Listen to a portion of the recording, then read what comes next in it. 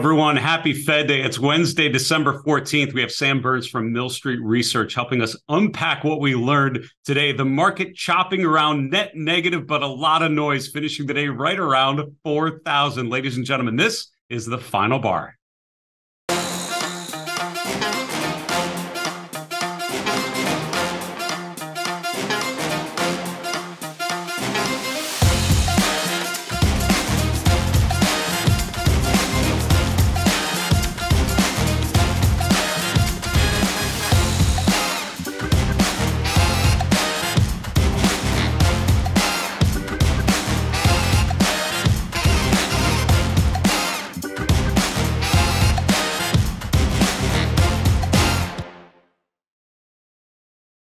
Hey, everyone. Welcome to the Final Bar. I'm your host, Dave Keller. I'm the Chief Market Strategist here at StockCharts.com in a cloudy Redmond, Washington. Thanks for joining us every weekday after the close as we break down the activity in the markets using the power of StockCharts. The technical analysis toolkit is designed to help us navigate uncertain times by focusing on the message the markets provide back to us in the form of price, breadth, momentum, sentiment, trend, all of these tools and indicators that we talk about through the course of our show every weekday. Interesting day today, of course, is the Fed, the big focus after the inflation data yesterday. Today, we have the Fed meeting sort of drifting higher through the course of the day, but really pushing to the downside after the numbers came out during the Powell press conference. A lot of noise. End of the day, the S&P, I feel like, in a lot of ways, is right back where it started, right around 4,000. No real clear next step, I think, in terms of the short-term movements, although the major average is certainly finishing in the red. We have a lot of charts to review, and we'll get to those very quickly. I did want to let you know about the upcoming schedule. Great guest today. We have Sam Burns from Mill Street Research, a really good strategist with a macro perspective, so perfect for today to help us sort of keep a proper focus on the long term. Tomorrow, we have Hema Reddy, who is a specialist in Gann and Fibonacci analysis, and uses a lot of tools that I am familiar with and a lot that I don't use very often. I think it's always helpful to bring in some different perspectives. We are going to be on a holiday schedule for the next 2 weeks through the holiday season. We're going to be back live with you the first week in January, but I did want to let you know we're working on a special series that's going to start running this coming Monday called the Top 5 Charts of 2022. I will go through 5 charts every day, Monday through Friday. I'll unveil one of them, talk about why it's important, how to think about them, what they might tell us about the conditions going into next year.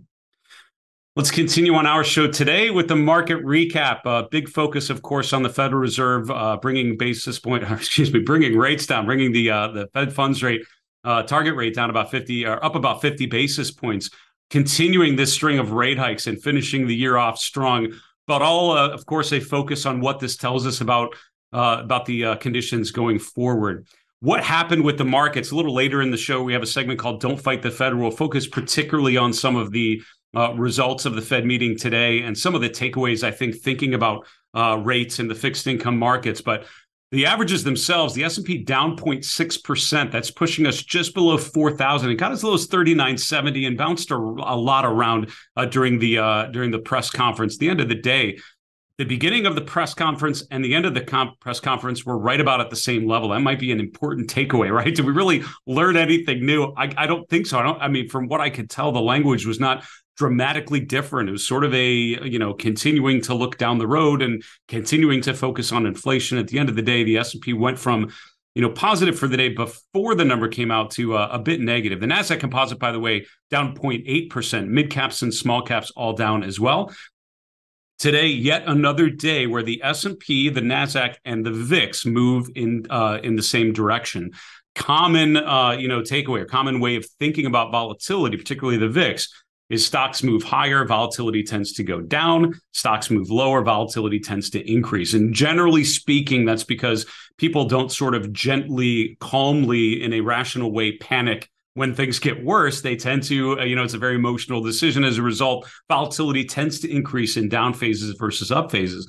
But what's happened a lot of times here, particularly today and yesterday, is you've had the S&P and the VIX move up together and move down together. And I'll show you a chart of that a little later in the show today. So remember, those are not directly connected. They're related, but you're seeing volatility actually decrease while the major averages finished the day down. Interest rates moving around quite a bit. At the end of the day, the 10-year yield didn't change much from yesterday. We started the day around 350, or yesterday's close around 350, same place we ended the day here. Bond prices using the TLT up about 0.4%. The dollar index moving down by about 0.5%. I was asked earlier today in an interview about the dollar index, just thinking about 2022, and I think the dollar index has been a fascinating way of thinking about the overall conditions in the market, the macro conditions this year. One of the big changes, what we call a change of character, is that rotation from a bullish dollar environment through most of this year to more of a bearish dollar environment, or very weaker dollar environment, which is giving room for risk assets to move higher. Commodities mixed, to be honest with you. Gold down by about 0.25%. Silver using the SLV up about 0.7%. Crude oil prices moving higher. The energy sector sort of in the middle of the road relative to the 11 S&P sectors. We'll talk about the other sectors here in a moment. I did want to highlight the fact that Bitcoin got all the way up to over 18,300 before the Fed meeting, came off quite a bit and finished off more where we finished the day yesterday, just around 17,800. Ether settling in just above 1,300, and that's coming off of 1,350 a little bit earlier today. Well, let's look at the chart of the S&P 500. Just think about what this overall, this week, again, a very noisy week in terms of potential catalysts, right? We have the inflation number yesterday. We have the Fed meeting today. If you take a step back and look at what has actually changed, I would say from a technical perspective, what's happened is we have tested a key resistance level around 4,100, and we tested that first at the end of November. We've now tested this again yesterday. Both times now we have met 4,100 and failed to break above that. And that is more and more becoming a significant level. I was always taught once is chance, twice is a coincidence, 3 times is a pattern. That was a shorthand way of reminding you that the more you test a level, the more meaningful it is, and the more it is a level that, for whatever reason, is starting to define the trend and define the conditions behind the market. So as we've traded up to 4,100 and failed, all of a sudden that seems to be sort of a key level, right? Until we break above 4,100, this tells you we have limited upside using just classic approaches of support and resistance. Now, on top of that, these were also the 2 times we've attempted to break above the 200-day moving average. Now, you remember back in August, we rallied right up to the 200-day and failed. This last couple of weeks, if you think about it, has been 2 additional attempts to get above the 200-day moving average. We've closed above it once or twice and gone back below it. And a couple days later, here in the first attempt in late November, this time we actually didn't close above it. We traded above it yesterday, but closed back below. And today, once again, following through to the downside. On top of that, these highs around 4,100, these days here also line up beautifully with this green dashed line, which is a trend line connecting the highs in 2022. Take the January high, the March high, the August high. That lines up magnificently with the highs in the last couple of weeks. So overall, is there a scenario where the market moves meaningfully higher through year end? Absolutely, 100% possible. Is it required that the S&P is able to get above these levels, particularly 4,100, and complete that rotation? 100% true. So I think you have some clear overhead resistance to pay attention to. So far in the last couple of weeks, it appears like those levels have been reached, and there's been not enough follow through to indicate upside potential from there. Be interesting to see, of course, how this week plays out here. We're now in the seasonally strongest part of the year. In December. December tends to be a pretty strong month for stocks. If you look back at the historical averages, would indicate higher likelihood of moving higher than lower here in the short term. Now, when you look at sectors here, just to finish off our market recap, you look at the sector movements. Only one of the S&P sectors that appears to have closed in the green, and it's healthcare. The XLV finished up about 0.2%. Consumer staples really close. Ended up down just below zero. Utilities earlier in the day were the top performing sector, and it was interesting to see as the market was moving higher going into the Fed announcement at 2:00 Eastern. Utilities are actually the number 1 sector coming out of the open, and for much of the morning. What underperformed? Communication services. We actually highlighted that sector yesterday as a sector that has been certainly in a long-term downtrend and sort of reverting back to that larger trend for 2022 today, with communication services and financials both down about 1.3% for the day. Let's take a quick commercial break. We'll be back with today's guest, Sam Burns. We'll see you in a minute.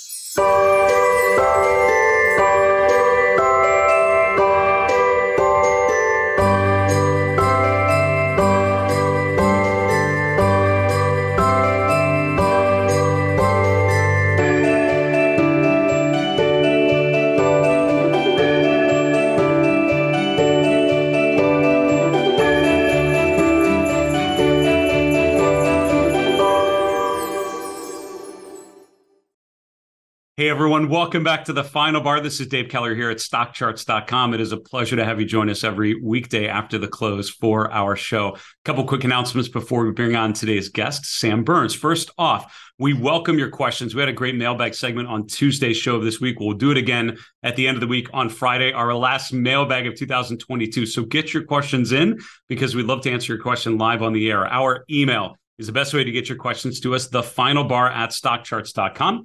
We're also on Twitter at FinalBarSCTV, and we're on YouTube. Put a comment below the video you're watching on our Stock Charts YouTube channel. We'll gather all those questions and hope to answer one of yours live on the air on Friday's show. Also, go to StockChartsTV.com. All of these great guest discussions and interviews, fantastic experts like Sam Burns, like Larry Williams, like Martin Pring, Miss Schneider, Tom, who was I say, Greg Schnell, Tom Bowley, and many others. All are available for free at StockChartsTV.com. We're on your mobile device. Just search for Stock Charts TV on demand. I want to welcome on today's guest, Sam Burns. Sam is the founder of Mill Street Research, coming to us from the Boston area. He's been a frequent guest on the show, always brings a good big picture perspective. Sam, how are you and welcome back? I'm good. Thanks for having me back on, Dave. It's good to see you. We've got obviously a big day today with the Fed and everything. At the end of the day, we're always trying to make sense of things and how what we saw today fits into the big picture. And I appreciate you bringing some longer term charts to help us think of it. We're starting with sentiment. Can you talk us through these three data series and what they tell you? Sure. This kind of gives the backdrop of where we are in terms of sentiment for stocks, bonds, and the dollar. So I like to look at a lot of kind of cross asset influences to kind of corroborate what's going on in terms of price. And we definitely saw a lot of pessimism going through about mid-October. I got extremely low readings on the percentage of bulls out there. And now that's starting to come back up for equities. So coming off of a big long-term low in sentiment is usually a good sign for equities. That's usually a good setup for potentially for further gains. We're certainly far from any kind of excessively high optimism.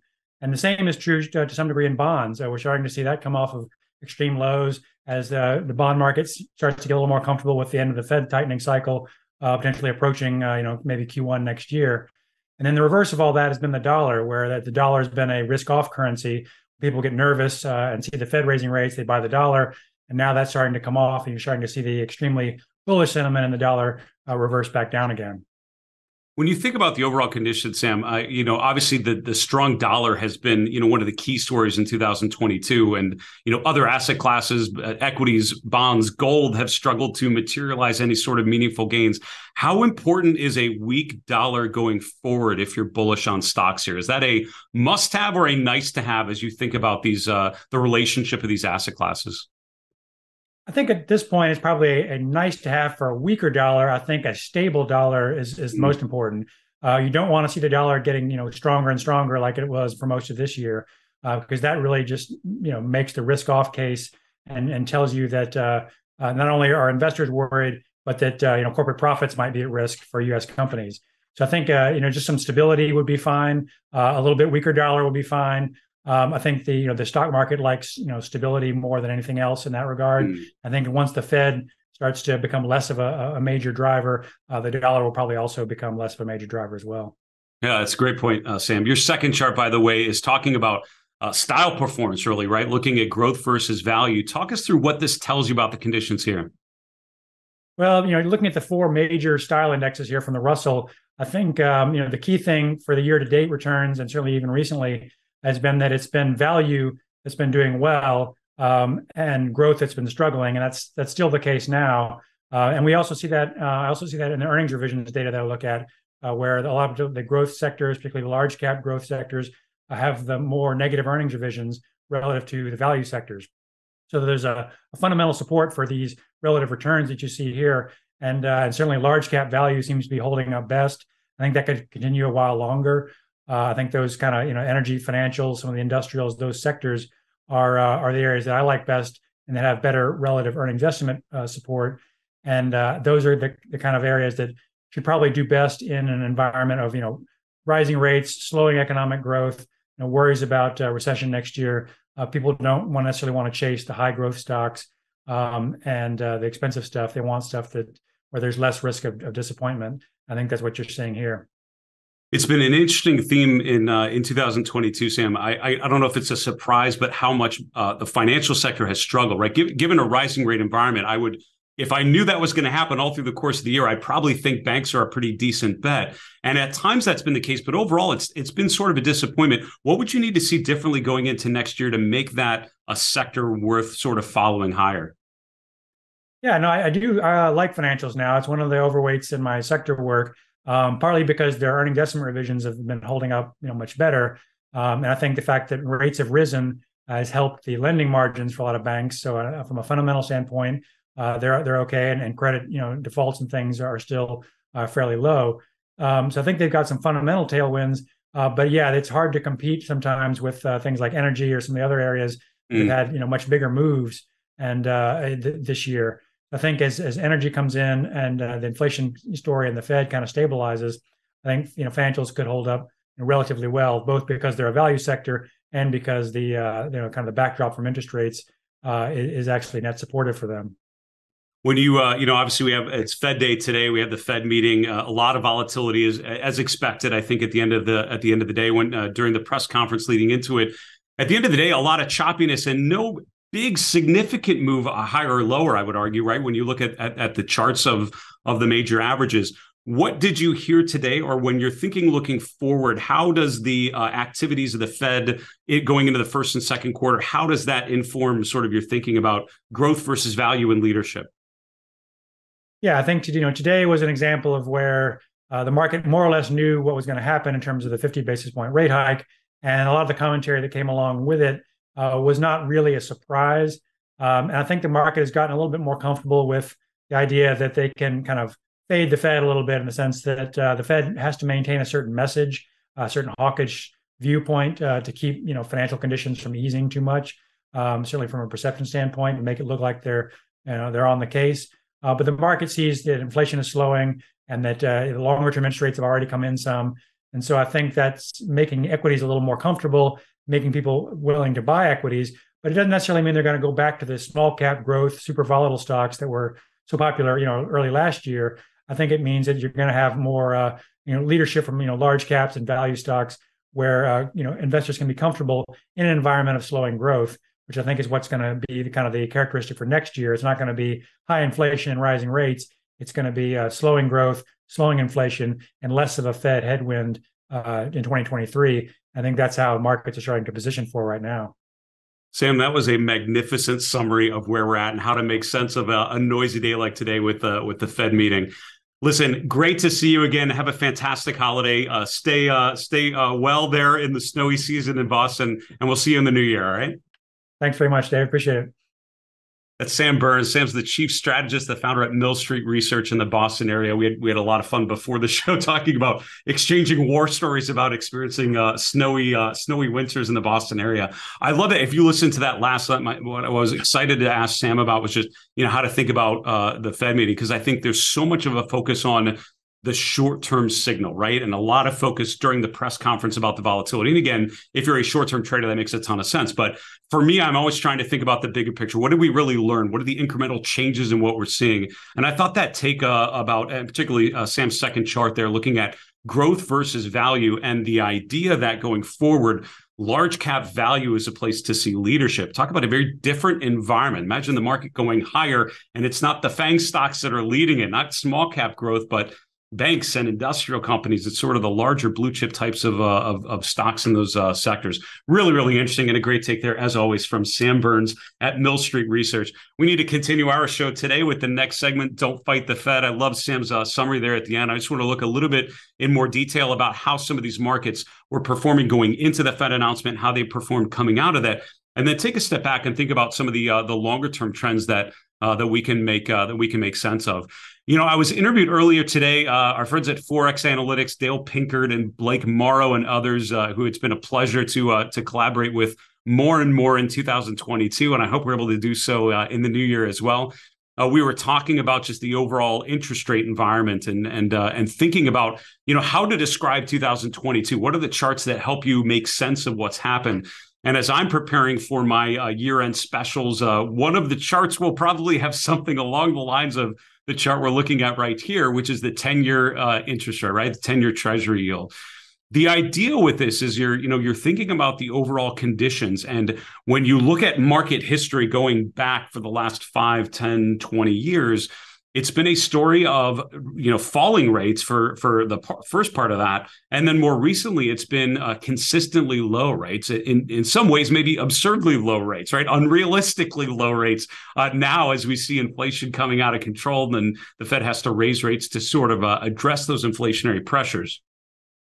But if you look at the chart of the 10-year yield, look at how going into year-end 2021, right, 12 months ago, we're sort of stable, right? And if you look at the 10-year yield in June of 21 versus the 10-year yield in December of 21, about the same, right? Rates rates fluctuated, certainly. We moved up and down, but at the end of the day, it was right around the same, right around 1.5%. From there, 2022, so much change, right? It was like a flip of a switch from December of 21 to January of 22, where rates are going higher. Bonds, of course, are selling off, which is related to that.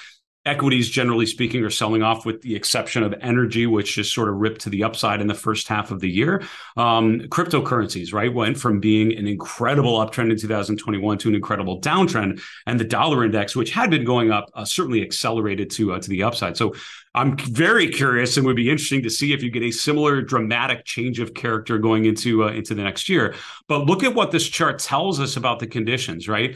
When we see the 10-year yield going from 425 down to around 350 in a relatively short amount of time, this is about 2 months where we've gone from making a new swing high, and not just that, but over eclipsing the 2018 high as well. You start to see rates come down quite a bit, 75 basis points here in the last 8 weeks or so.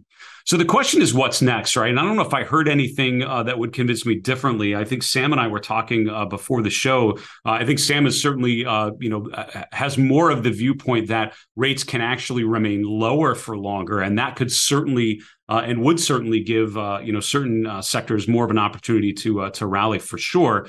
However, I think, I guess my take on it is I don't know if we've seen the top in the 10-year yet for this cycle. I would imagine rates go higher. You saw the 50 basis point rate hike today. That's, of course, the short end of the curve that we're talking about with the Fed and changing that end of it, but tends to have a ripple effects. And this is all about expectations about where interest rates will be headed. So I wouldn't be surprised if this goes higher. And if the pullback we've seen is similar to the pullback we saw in June, July, August, from there, we rotated higher, and that's where we made a new high for the cycle. I'd be very curious going into the first quarter if we get another reversal back to the upside. From a technical perspective, it's worth noting that bonds have rallied up to their own 200-day moving averages, depending on what you look at it. The AG, for example, which we'll look at in a moment, is testing its 200-day from below. The 10-year yield is well above its 200-day moving average. It's around we'll call it 314 or so. So my general thinking is we stay above that 200-day moving average, and I could still argue that this is an uptrend, and this is just the lower end of a channel that started in the beginning of 2022. And if you could take that channel further, that tells you in the first half of the year, that showed you where we could be, 450, 5%, even a little bit higher before the end is seen. And then my question is, what does that do to leadership? And this second panel down is looking at value versus growth. I love Sam Burns' chart looking at the Russell, the large cap growth and value, the small cap growth and value. See that clear differentiation with value outpacing growth by any stretch in 2022. And this ratio of value over growth sort of mirrors what the conclusions that he was drawing here. Look how beautifully the ratio of value over growth maps to the 10-year yield, right? Rising rates tends to be more attractive in general for value stocks, and a downtrend in rates tends to be more favorable for growth stocks. And long story short, rising rates means the growthy part of growth, right? The ability to grow earnings is less attractive when rates are going higher, is the way I would generally summarize that relationship. What's interesting, though, is if you look in the last 2 months, you've really seen rates stabilize, right? You've seen rates come down. You've seen this ratio stabilize. And while rates have come down, you're really not seeing growth outperform too dramatically. And I think that's going to be one of the real questions going into next year. Do you see rates continue higher? Do you see this ratio continue on to the upside? Or is this disagreement net out more to rates going lower, and then this ratio starts to go down, and all of a sudden growth starts to do a little bit better? I find that a possible scenario, but much less much less likely. So at the end of the day, right, you see a lot of choppiness in interest rates. If you look at the last couple of weeks, December, we've sort of been hovering right around that 350 level. I think going into next year is when you most likely see a change, sort of the next move. I wouldn't be surprised if that move is higher for the 10-year yield. Now, the other side of that, you sort of flip that chart over and you get a chart of something like the AG. There are a couple of ETFs we tend to track, AG, which is sort of aggregate corporate and treasury bonds together. You have the TLT, which is treasury bonds or long treasury bonds, and then the LQD is corporate bonds. You know, when you're looking at the chart of the AG, this bullish momentum divergence here in October, I think was pretty telling. That's what suggested rates have probably hit a peak for now because bond prices were bottoming out. That's certainly been the case. Now look how the AG is testing its 200-day. The S&P 500 is testing its own 200-day. So far has failed to really follow through above it. The AG actually has not closed above its 200-day. It's tested it a couple times, but finding resistance there. So you have a situation where stocks and bonds are both testing a key moving average. I think today, when I think, wrapping up this segment on Don't Fight the Fed, I think there was a scenario where today really resolved to the upside. And Powell's comments gave a lot of bulls a lot more fuel for a bullish fire to propel stocks and bonds higher, to have a very risk-on feel to the end of the trading day today, which would mean S&P 4300 becomes a very reasonable, if not very expected target. I didn't see that today. I saw stocks coming off after their highs earlier in the day. I saw bonds really not following through to the upside as rates sort of chopped around a little bit on their own. So in terms of a broad, sort of short-term signal, I don't know if we got it. I saw a lot of noise, but not a lot of directional sense, which means I think the market's right back where we started, which is facing the prospect of rates sort of continuing higher in the new year.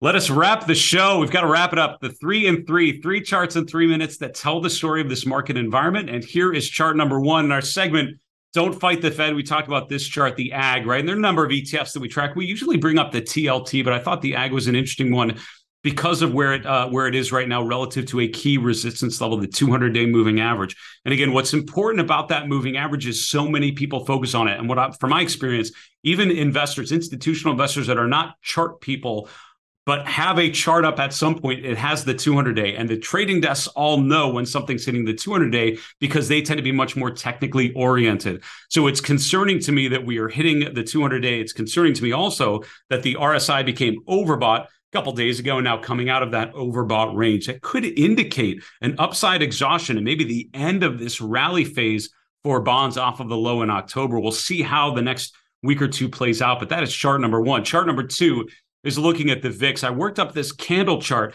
just to show you the traditional relationship in general. When the S&P, which is in the bottom half in blue, when the S&P moves higher, the VIX tends to move lower. On the other hand, when the S&P is moving downwards, like these 2 days, December 5th and 6th, you see volatility tends to increase. And that's because I think just the behavioral aspects of what happens, right? When people are optimistic, they sort of slowly accumulate things. When people panic, they sort of panic and sell everything. And as a result, volatility increases in down phases and decreases in up phases. Look at how that has changed, though, in the last 3 trading sessions. The last 3 trading sessions, the S&P and the VIX have moved in the same direction. What that means is the market's actually moving lower and the volatility is coming in. One of these is going to go back to its normal range, which I would argue it's either volatility starts to increase to recognize that people start panicking when they realize the move is not going to happen on stocks, or we start to see a breakout in the S&P. Finally, let us finish the show on a strong note, on a positive note if we can. Pfizer making a new swing high today, getting about 54, up 2.7%.